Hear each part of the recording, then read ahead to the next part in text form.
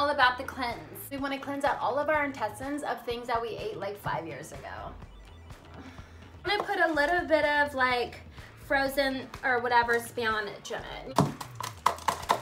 This is actually for my dog, but I was like, obviously everybody knows that apple cider vinegar, it's like basically poo juice. The second or third or fourth thing I put in here, I don't know, whatever I said. You just want to put like a little bit. Some people are like, oh, I use cayenne pepper, and I'm like, oh wow. Nothing gives you explosive diarrhea like a good chili powder. Spoon it in.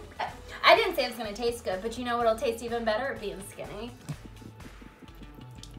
You guys, listen, I love you. Okay,